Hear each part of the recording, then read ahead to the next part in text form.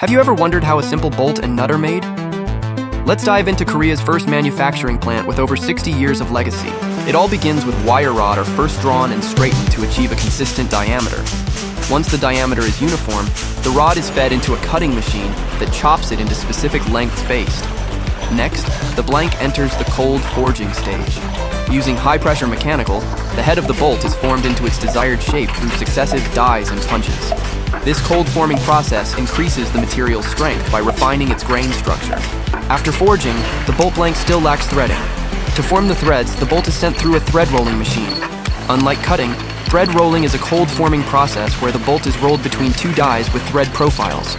This method displaces material rather than removing it, creating stronger and more wear-resistant threads. Now let's look at how hex nuts are made. Raw steel bars arrive and are transported to the forging line. They're heated to 1200 degrees Celsius and cut to size. The cut billets are then transferred to a forging press, where they are compressed and shaped into their characteristic hexagonal outer profile with a central pilot hole. They are performed under high pressure, defines both the shape and initial alignment for the internal threading.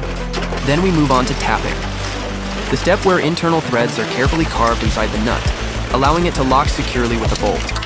You can clearly see the screw line forming inside.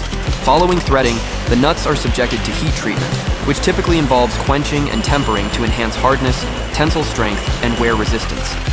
Finally, bolts and nuts are precisely matched and assembled using automated machinery to ensure proper fit and alignment.